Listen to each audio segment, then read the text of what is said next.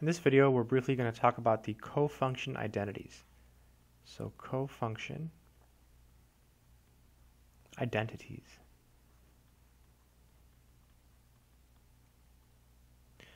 So we'll do this in degrees. You can also do it in radians. So we're going to let theta be an acute angle. So let theta be acute. That means that its measure is strictly between 0 and 90 degrees. And the first cofunction identity is for the sine function. So the sine of theta is equal to the cosine of 90 degrees minus theta. If you were doing this in radians, you would replace 90 degrees with pi over 2. And then the cosine of theta, it's pretty easy to memorize. It's just sine instead of 90 degrees minus theta. So sine and cosine are cofunctions, hence the name cosine. You can do the same thing with secant and cosecant. So the secant of theta is equal to the cosecant of 90 degrees minus theta.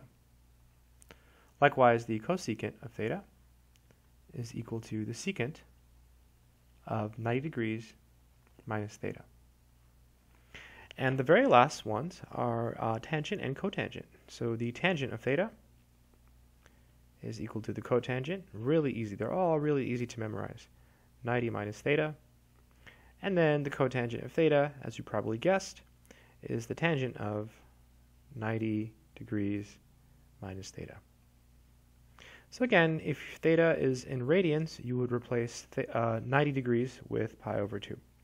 Let's go ahead and do a couple simple examples so you see how this works. It's actually very, very simple. Once you know how to do it, it's easy. If you don't know how to do it, it's impossible. All right, so the question will say to express in terms of its cofunction. So express in terms of its cofunction.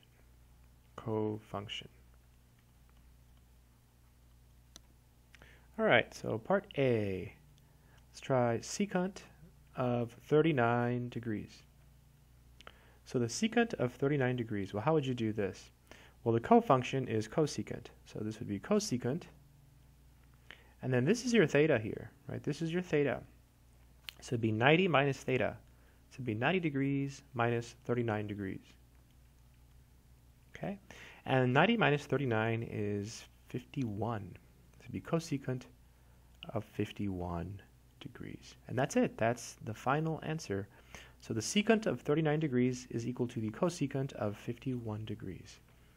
And we leave the answer like this because it says express in terms of its cofunction. So that's exactly what we have done. Let's try a harder one. Tangent of pi over 3. So the cofunction for tangent is cotangent. So this would be cotangent. But now it's not degrees, it's radians. So this is our theta. So here we have to put not 90, but pi over 2. Minus, and then our theta, which is pi over 3. Right, that's our theta, right? So it's kind of like 90 minus theta, except it's pi over 2 minus theta. Okay, so this is the cotangent. Now you have to subtract these, so we have to have the same denominator. So the common denominator is 6. So we're going to multiply this one by 3 over 3, and this one by 2 over 2.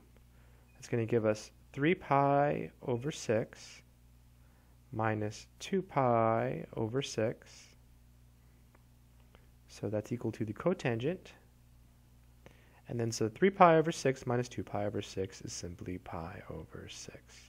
So that would be the final answer for that case. One more. Let's do another one with secant. So say secant of 1.